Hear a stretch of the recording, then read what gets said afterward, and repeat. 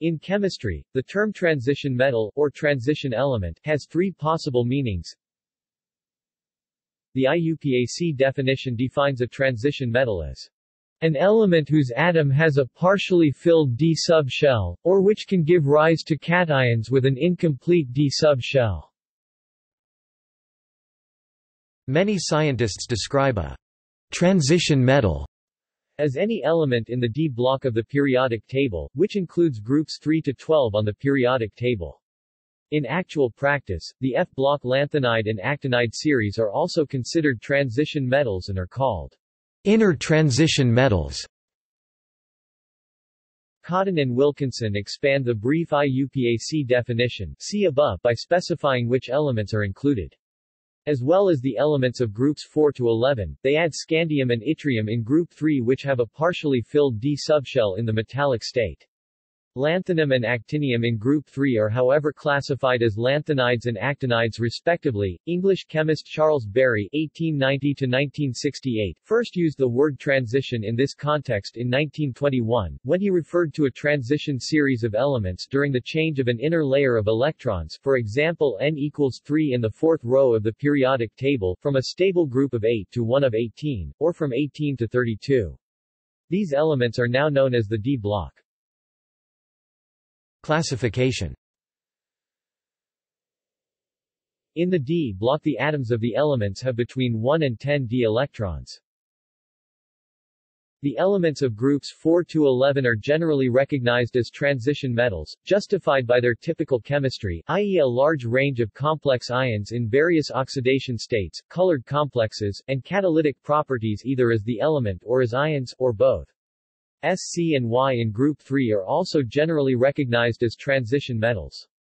However, the elements Lu and AcLr in group 12 attract different definitions from different authors. Many chemistry textbooks and printed periodic tables classify La and Ac as group 3 elements and transition metals, since their atomic ground state configurations are S2D1 like Sc and Y. The elements Ce Lu are considered as the lanthanide series or lanthanoid, according to IUPAC, and THLR as the actinide series. The two series together are classified as F-block elements, or, in older sources, as inner transition elements. Some inorganic chemistry textbooks include La with the lanthanides and Ac with the actinides. This classification is based on similarities in chemical behavior, and defines 15 elements in each of the two series even though they correspond to the filling of an F subshell which can only contain 14 electrons. A third classification defines the F-block elements as La YB and Ac No, while placing Lu and Lr in group 3. This is based on the Aufbau principle or Madelung rule for filling electron subshells, in which 4F is filled before 5D and 5F before 6D, so that the F subshell is actually full at YB and No, while Lu and Lr has an S2F14D1 configuration.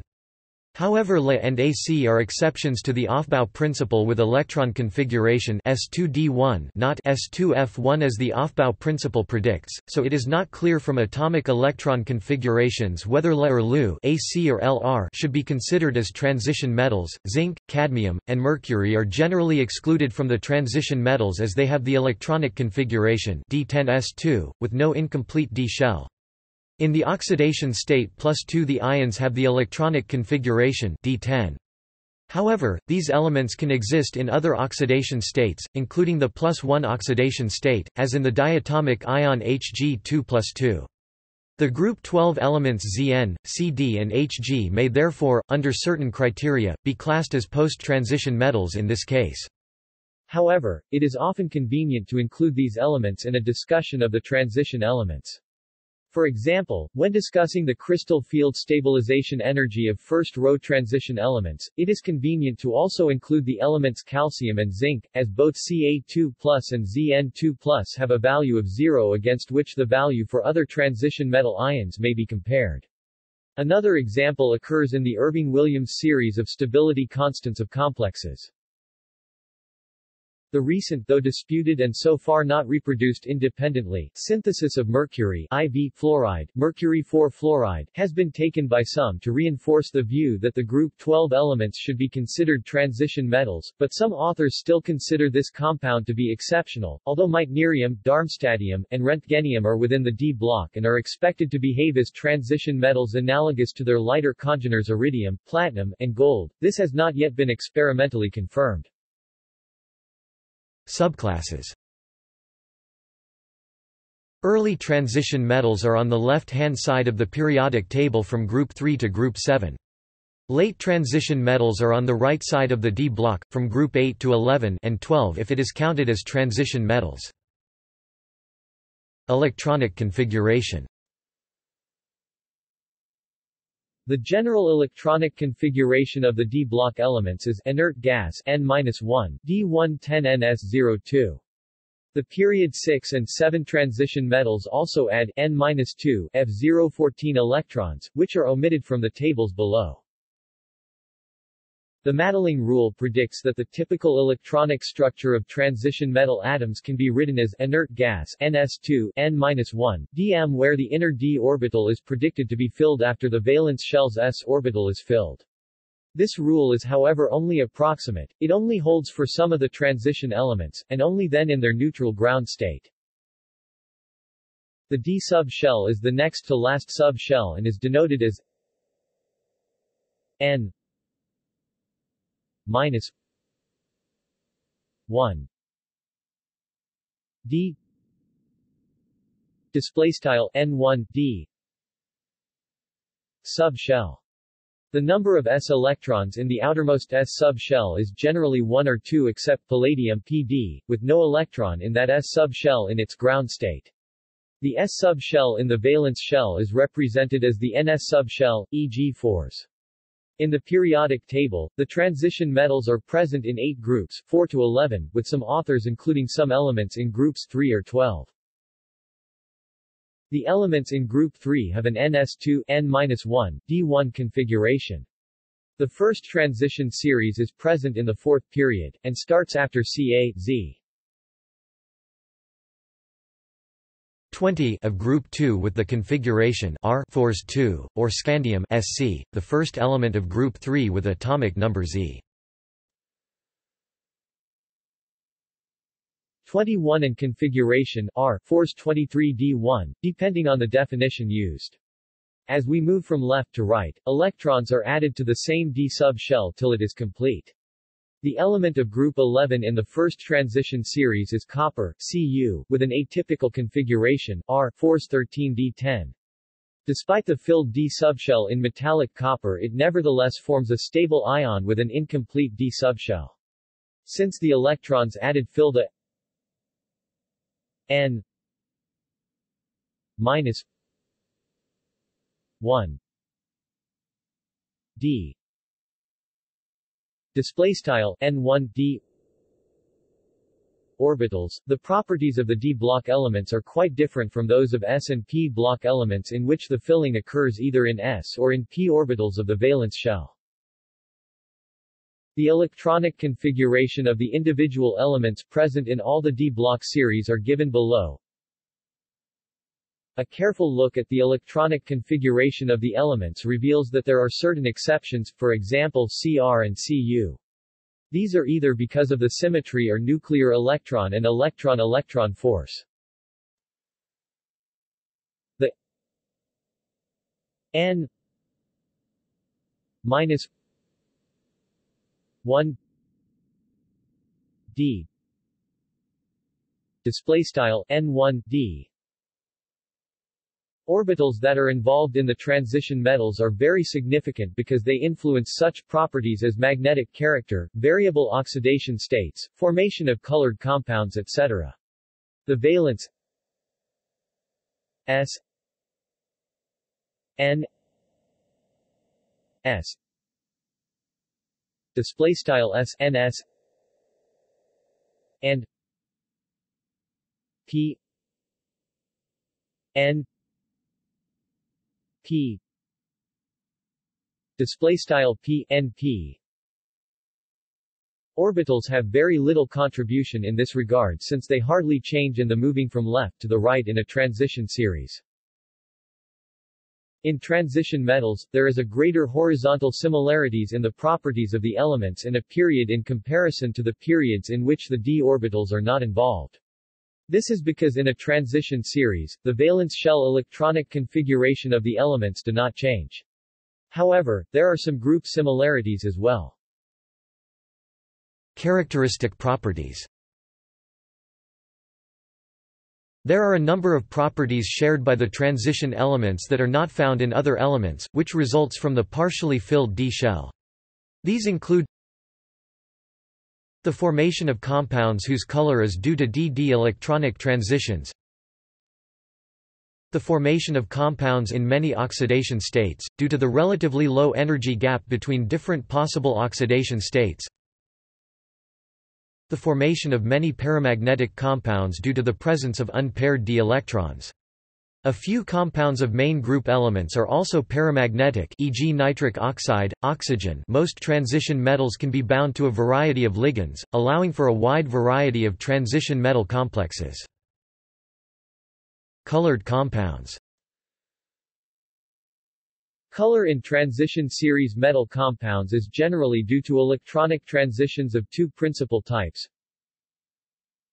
Charge transfer transitions. An electron may jump from a predominantly ligand orbital to a predominantly metal orbital, giving rise to a ligand-to-metal charge transfer (LMCT) transition. These can most easily occur when the metal is in a high oxidation state. For example, the color of chromate, dichromate and permanganate ions is due to LMCT transitions. Another example is that mercuric iodide, mercury 2 iodide, is red because of a LMCT transition. A metal-to-ligand charge transfer MLCT transition will be most likely when the metal is in a low oxidation state and the ligand is easily reduced. In general, charge transfer transitions result in more intense colors than d-d transitions.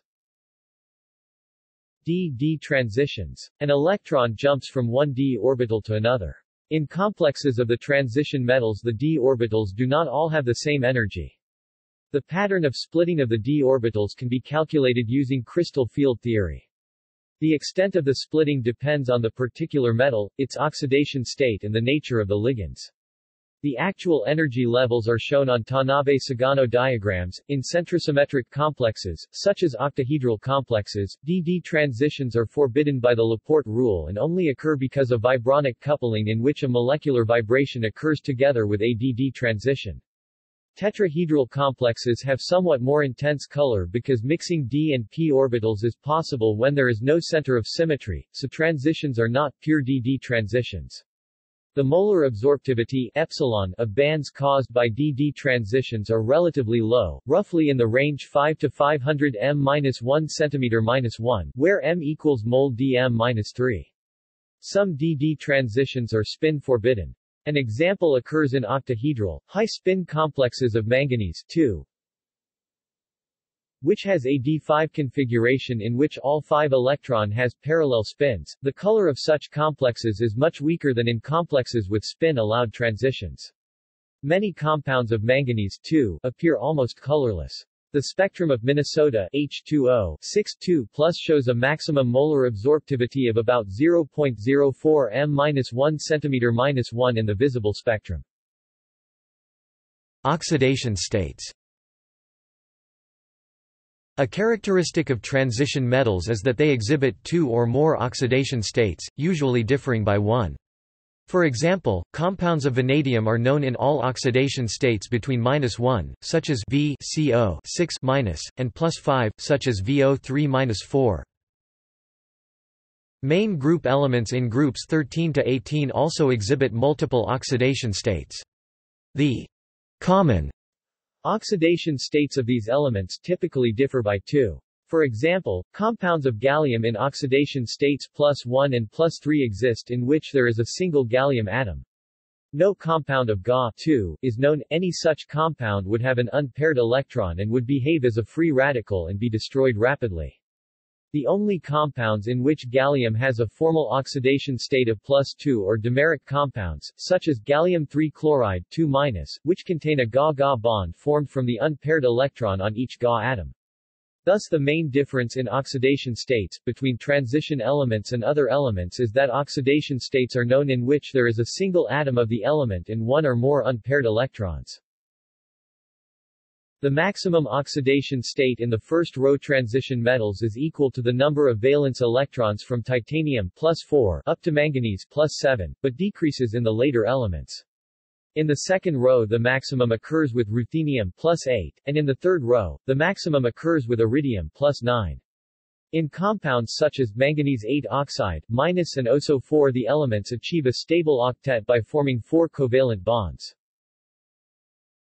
The lowest oxidation states are exhibited in metal carbonyl complexes such as Cr(CO) 6 oxidation state 0 and Fe(CO) 4 2- oxidation state -2, in which the 18-electron rule is obeyed. These complexes are also covalent. Ionic compounds are mostly formed with oxidation states +2 and +3.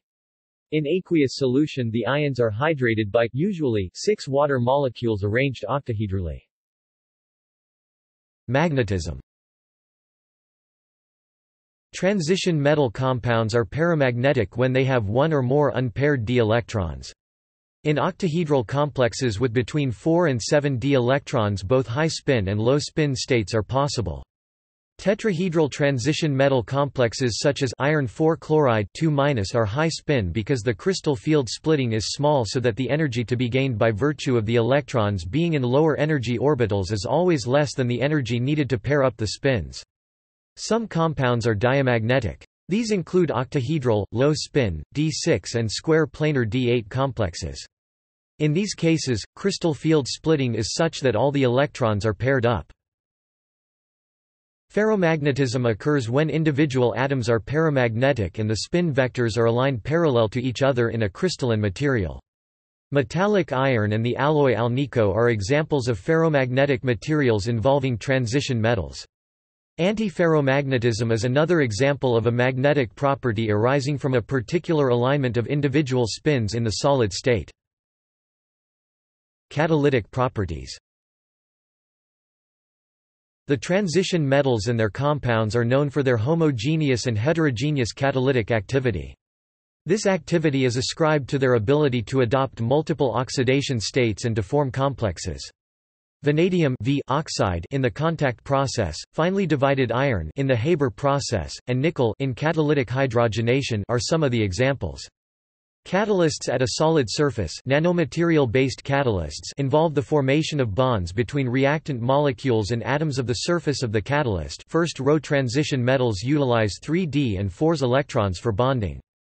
This has the effect of increasing the concentration of the reactants at the catalyst surface and also weakening of the bonds in the reacting molecules. The activation energy is lowered. Also because the transition metal ions can change their oxidation states, they become more effective as catalysts.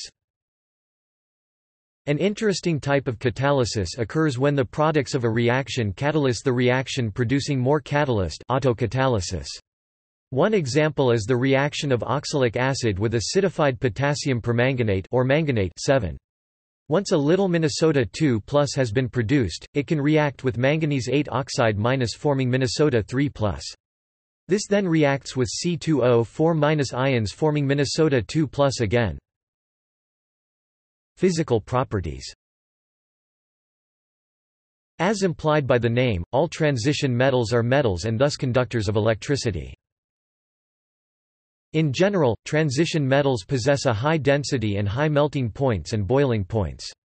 These properties are due to metallic bonding by delocalized d electrons, leading to cohesion which increases with the number of shared electrons. However, the group 12 metals have much lower melting and boiling points since their full d subshells prevent d-d bonding, which again tends to differentiate them from the accepted transition metals. Mercury has a melting point of -38.83 degrees Celsius (-37.89 degrees Fahrenheit) and is a liquid at room temperature. See also Inner transition element, a name given to any member of the F block. Main group element, an element other than a transition metal. Ligand field theory, a development of crystal field theory taking covalency into account. Crystal field theory, a model that describes the breaking of degeneracies of electronic orbital states. Post-transition metal, a metallic element to the right of the transition metals in the periodic table. References